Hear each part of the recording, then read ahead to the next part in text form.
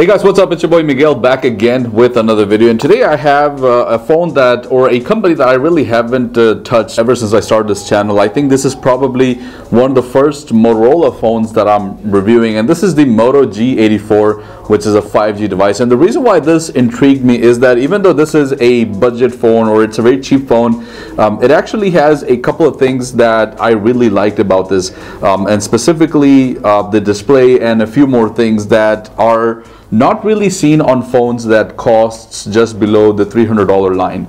So I'm going to go ahead and quickly do a review and an unboxing. Motorola is kind of like making a comeback in the UAE, so I was intrigued to go ahead and review this phone for people that may be interested in buying or making an investment towards a Motorola phone. As I just mentioned, this phone costs less than $300, about $285 to be exact, and it already comes with 12 gigs of RAM and 256 gigs of internal storage. The color that we have here is the midnight blue color, and if we just look at the box, we also have a 50 megapixel camera with optical image stabilization, and we also have Dolby Atmos, high res, and stereo speakers. Let's go ahead and see what we have.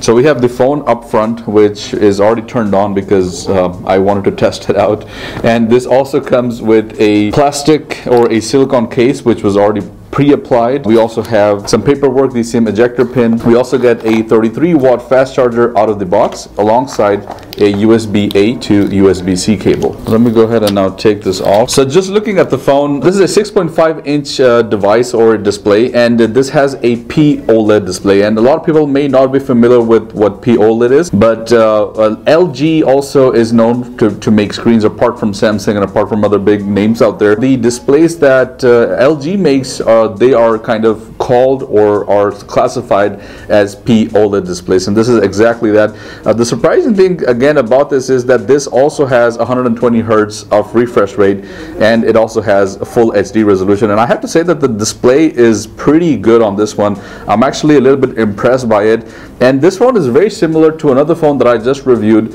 which the video should be up by now, but the phone that I reviewed was the Redmi Note 13, and this is actually very similar to that, because price wise as well, that costs just around about between $200 and $300. We're now seeing 120 hertz on phones that are priced this low. The only funny thing is that when I think about Apple, which has a phone that costs $800, it still has a 60 hertz display. I'm talking about the iPhone 15, the standard edition.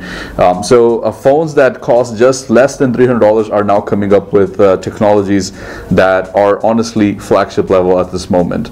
And I think that to distinguish that, maybe flagship level phones will have to increase their refresh rate, or we may start very soon, we may start seeing phones that come with 144 hertz in the near future to kind of distinguish that and have a little bit of a difference between budget or cheap phones and flagship level phones. We have a plastic frame all around.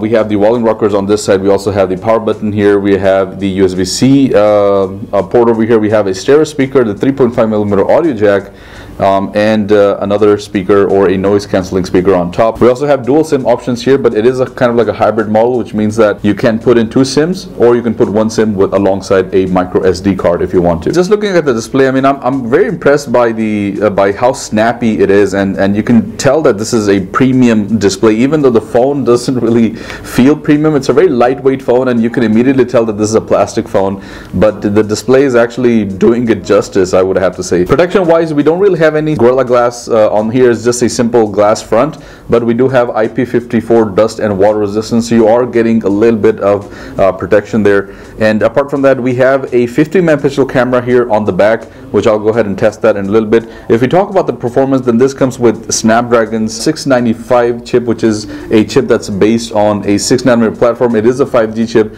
and again, numbers wise, this gives around 346,000 points, which I have to say it's very similar to what we also saw on the Redmi Note 13, but that was the 4G chip, and that had the Snapdragon, I believe 685 was the chip. That gave us slightly higher numbers, but I'm not sure why, even though this chip is actually a little bit better than that one, and this is also 12 gigs of RAM, whereas the Redmi we had it at 8 gigs of RAM. There may be a little bit of a difference when it comes to performance mode. Sometimes numbers can be a little bit up or down, but just around 350 to 400,000 points is what you'll get out of this. Not bad at all, considering what this phone is going to cost you, so I wouldn't be worried about that, and you can still play games like PUBG without having any issues. So if we talk about cameras, we have a 50 megapixel camera on the back. We also have an ultra wide 8 megapixel camera. I took a few photos and they were very grainy. I can even tell right now that it's not really a good camera in my opinion. So this phone is not camera centered. I would say that if you want to buy a phone that has a slightly better camera, then go for the Redmi, which has a 108 megapixel camera, which is pretty decent. The front camera is also a 16 megapixel camera, and it's very zoomed in. It's what I noticed. So I mean, it's so zoomed in, so I have to actually reach out like that in order to take a picture where my face is within the frame. So that's kind of funny. But the front camera is just okay. It kind of is giving me that beautifying factor, which is something that I don't like. You can't really expect too much out of these cameras, but they will shoot 1080p resolution video on both front and the back cameras at 30 and 60 FPS. So we unfortunately don't have any 4K options there. Last but not least, if we talk about the battery, then this comes with a 5000 milliampere battery. Pretty standard stuff, and we also get the 33-watt charger that comes out of the box. So this will pretty much last you all day, depending on what mode you have it in when you come to the display. So you can actually change the display refresh rate to auto, or you can turn it down to 60 at all times or 120 at all times. So you do get the option of optimizing it so that you can save a little bit of battery. And again guys, this will cost you around $285 depending on what option you go with. This is available with 8 gigs of RAM, 12 gigs of RAM as well, and that's just around 1,000 dirhams, 900 to between 1,000 to 1,100 dirhams is what this phone will cost you. And yeah guys, that's pretty much it. I just wanted to do a quick review of the Motorola G84 5G. I've seen Motorola making a comeback, especially in this market, so just wanted to do a video in case any of you guys are interested in buying this. Let me know your thoughts down in the comments below. Thank you so much for watching, and I'll see you guys in the next one. Peace out.